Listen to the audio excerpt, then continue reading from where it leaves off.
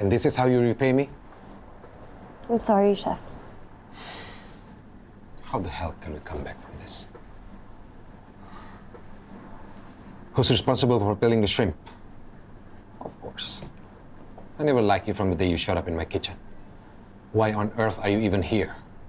You know what you are? You're like a rotten vegetable in my kitchen. Completely worthless.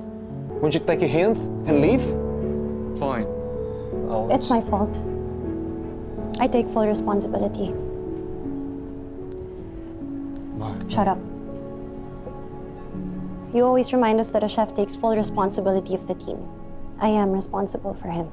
If I don't take responsibility for this now, then I am not qualified to be a chef.